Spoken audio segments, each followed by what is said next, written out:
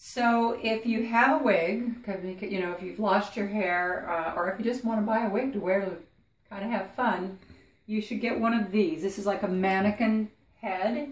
You can buy them at wig stores, and then get one of these contraptions so you can anchor it to, you know, I've anchored it to my countertop here.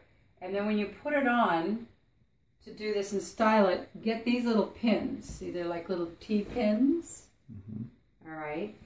And that way you can secure it down. I leave them just right, you know, plugged in here so that I can find them again the next time.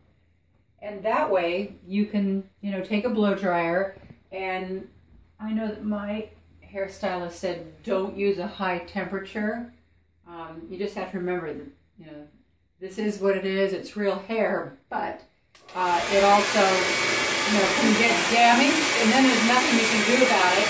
But you can style it here, and then for finishing touches, you can put it on your head. And when you put it on your head, you're going to use, excuse me, I'm going to reach over here. You're going to use little clamps, like right now. Obviously, I have a wig on now, since we all now know I don't have hair.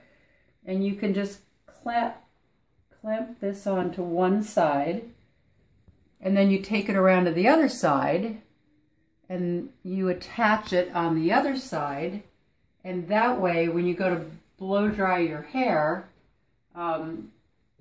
like right here, say I'm going to do this part to try to make that stay back, it's not going to pull off my head.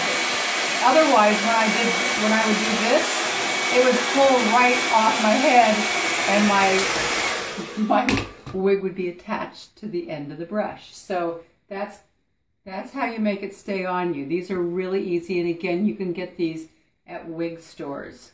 All right, that's my wig lesson for the day.